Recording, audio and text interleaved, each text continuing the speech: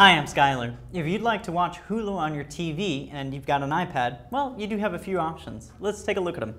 So you can get the Apple 30-pin digital AV adapter. That's if you've got an iPad 2, third generation iPad. Both of those use the 30-pin connector. But if you've got an iPad with Retina display, the new one that is, the fourth generation, or an iPad mini, then you'll require one with the Lightning adapter.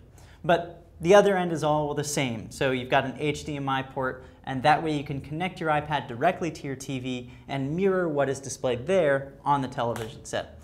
So that's one really dirt simple way to tether your iPad to your television and watch Hulu. The other way to do it is by using Hulu on Apple TV. And let's take a quick look here. Apple TV allows you to do a similar thing, except wirelessly. So you can stream the content from your iPad to your Apple TV. Or you can just use the included remote in order to navigate to the Hulu Plus app, open that up, and use that to watch TV. So you've got a couple different options. Either one will work pretty well, but either way, you'll require Hulu Plus. Thanks for watching. I'm Skylar.